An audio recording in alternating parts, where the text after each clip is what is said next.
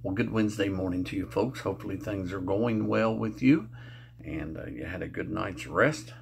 You're ready to face whatever today may bring to you. I'm going to read to you today from the book of John, and probably, if not the most familiar passage in the Word of God, one of the most familiar. You know, in the beginning of the book of John, we find that that there is a ruler of the Jews who comes to Jesus by night, calls him Rabbi, gives him honor and reverence. He comes by night because he even says in one place here that there's nobody that does the works that you do unless he's sent by God. So here he is wondering or marveling at the words that Jesus speaks to him about being born again and about believing and about faith and all these things. And Jesus even says to him, "You're a ruler of the Jews and you don't know these things?" And then in verse 11, Jesus says, "Verily, verily, I say unto you, that we speak that we do know and testify that we have seen, and you receive not our witness. If I have told you earthly things, and ye believe not, how shall ye believe if I tell you of heavenly things? And no man hath ascended up to heaven, but he that came down from heaven, even the Son of Man, which is in heaven. And as Moses lifted up the serpent in the wilderness, even so must the Son of Man be lifted up." Now Jesus is telling him, and he's, of course, he doesn't understand about the new birth, so he's not going to understand this either. But Jesus is telling him that just as Moses lifted up that serpent, and the people in it, Nicodemus knew that story. And I would say if you don't know that story, then you can go back through the Word of God and find that. But here he is saying, as Moses lifted up this serpent when the children of Israel complained against Moses, God sent poisonous serpents or fiery serpents among them to bite them.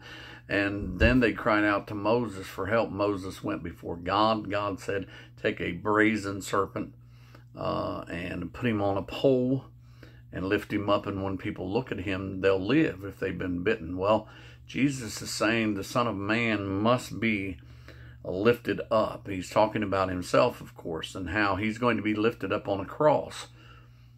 But it's not just that. Of course, he has to be lifted up on a cross. But if he was lifted up on a cross over 2,000 years ago and no one ever told the story, he wouldn't have been lifted up to me. Here I am, bitten by sin, and you as well, dying.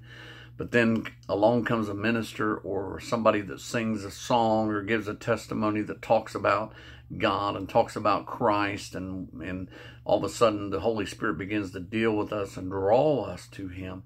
That is lifting up Christ. But the Son of Man must be lifted up. He said that whosoever believeth in him should not perish, but have eternal life. And so now Jesus is telling Nicodemus that eternal life comes through looking at Jesus, believing on him, just as those people that had been bitten by those serpents looked at that brazen serpent that Moses lifted up in the wilderness and lived. Then he says, "For God so loved the world that he gave his only begotten Son, that whosoever believeth in him should not perish, but have everlasting life. For God sent not his Son into the world to condemn the world, but that the world through him might be saved." Does that mean that no one will be condemned? No, because verse 18 says, "He that believeth on him is not condemned, but he that believeth not is condemned already, because he hath not believed in the name of the only begotten Son of God." So until we are believers, we are condemned. How can we believe? Certain people will say to you, then there's no way we could ever be saved. And that's not the case. How can we believe? The Son of Man must be lifted up. And when he's lifted up, the Spirit of God mixes that with faith. We hear that. We are convicted. And we are then converted, changed to believe, to repent, to be a follower. How can that happen? Why did that happen? Because God so loved the world. Until you understand the love of God, or until you have the love of God applied to you or revealed to you, you won't understand that. And the longer that I serve him, the more I love him. The times when I'm lonely, the times when I feel alone, although I'm not, the times when I need help that no one else can give to me mentally, spiritually, and even at times physically, it is great to know that God loves me.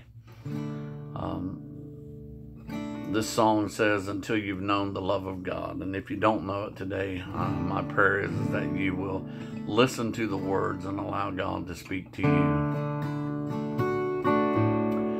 If you could own all the world and its money,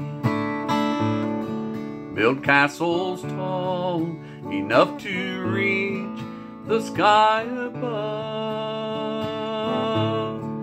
if you could know everything there was to know about life's game, yet you know nothing until you know God and his love.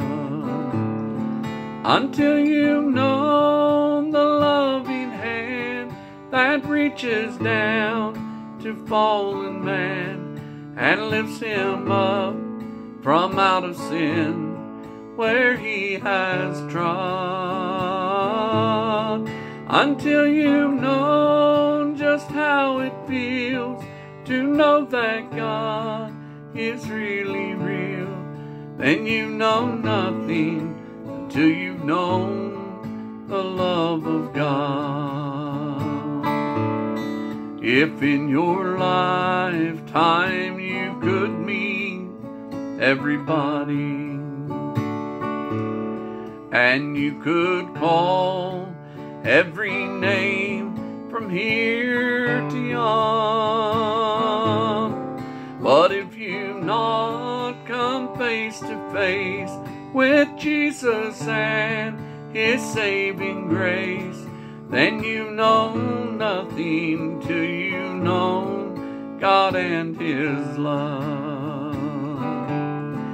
Until you've known the loving hand that reaches down to fallen man and lifts him up from out of sin where he has trod.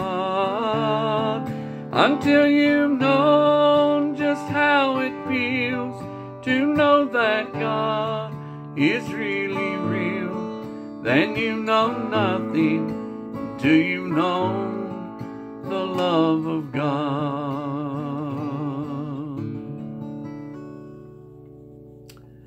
Lord, we thank you for the opportunity to look into your word. God, we thank you for your love.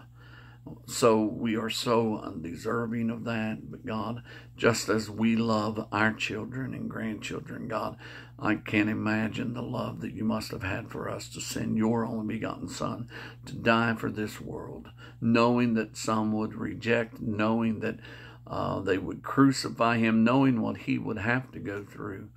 Still, you loved us enough to send him, God. We thank you. We praise you in Jesus' name. Amen. Well, God bless you, folks. I hope you have a good Wednesday, and we'll see you on Thursday.